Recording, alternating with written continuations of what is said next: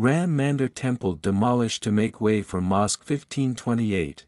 According to the most popular version, which finds mention in government gazettes, Mughal ruler Babur's General Mir Baqi constructed a mosque after raising a temple at Ram's birthplace, in Ayodhya's Ramkot.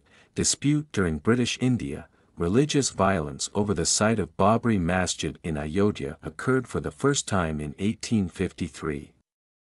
Under the rule of Nawab Wajid Shah of Awadh, the Nirmohis, a Hindu sect, asserted that a Hindu temple had been demolished during Babur's era to make way for the mosque. 6 years later, the Britishers installed a fence to partition the site into two sections. Muslims were granted permission to pray within the mosque, while the outer court was designated for Hindu use. In January 1885, Mahant Raghubir Das submitted a request to the Faizabad District Court, seeking approval to construct a canopy on the Ramchabutra, a raised platform situated outside the mosque.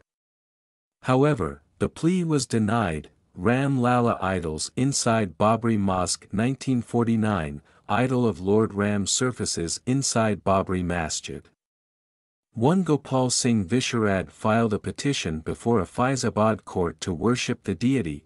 Hashim Ansari, a resident of Ayodhya, approached the court saying the idols should be removed and it be allowed to remain a masjid. The government locked the place, but priests were allowed to perform daily puj. Plea seeks restoration of property to Muslims 1961.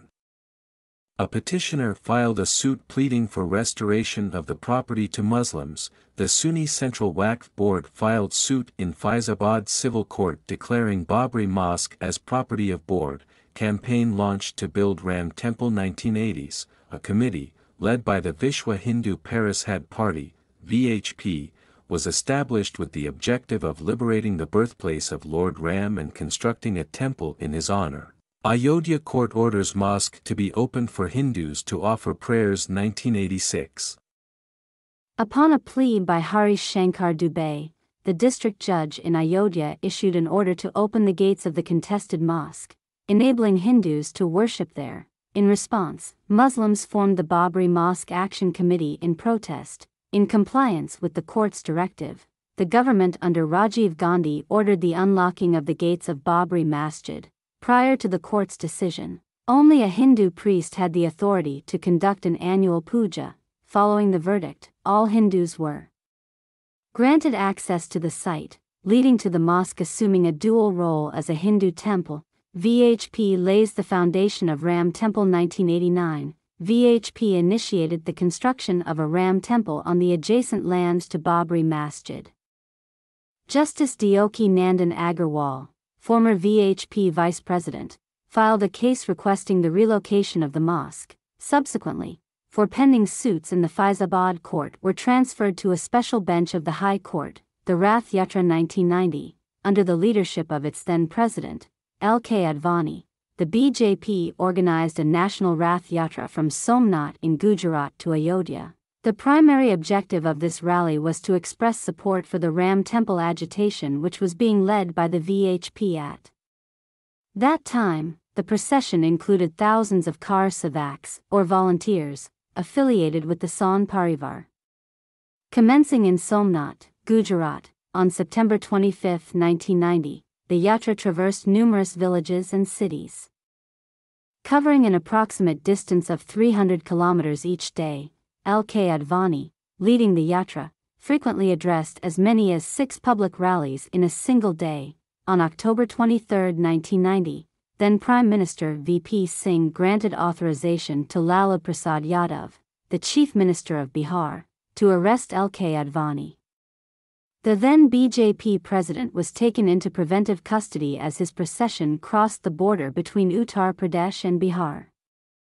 The mosque is demolished -1992. On December 6, 1992, the disputed Babri Mosque was demolished by the Karsevaks in the presence of leaders from Shiv Sena, VHP, and BJP. The destruction of the mosque triggered widespread communal riots throughout the country, resulting in the loss of at least 2,000 lives during the violence. Godhra train fire and Gujarat riots, 2002, Coach No. S6 of Sabarmati Express carrying car Savaks from Ayodhya to Gujarat was burnt near Godhra station.